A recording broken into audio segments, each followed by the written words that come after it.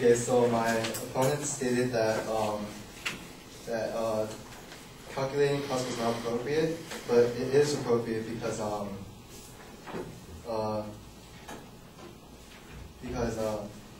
million is a lot to us. It might not be a lot to the state. I mean, it might be a huge amount to us, but it's not much to the state. But it is a lot to us. $9 million. That money could go to victim compensation. It could go to the law enforcement. It could go like different places in the budget. But I mean, if we have so much money, California courts. If we have so much money, why are California courts like about to feel the pain of budget cuts?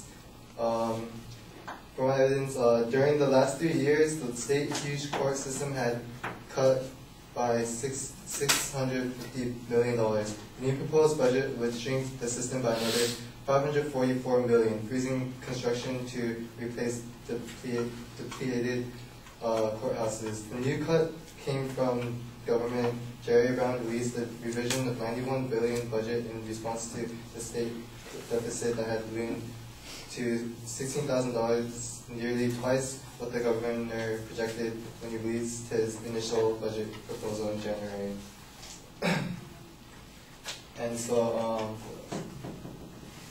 he also says that the states have the death penalty. States that have the death penalty do not use it enough to show anything. However, that's false because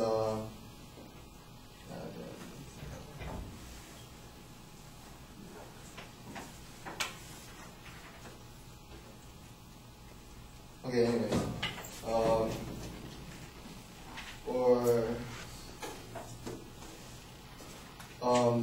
long-term imprisonment is severe enough punishment to have similar or even socially beneficial effect on deterrence crime.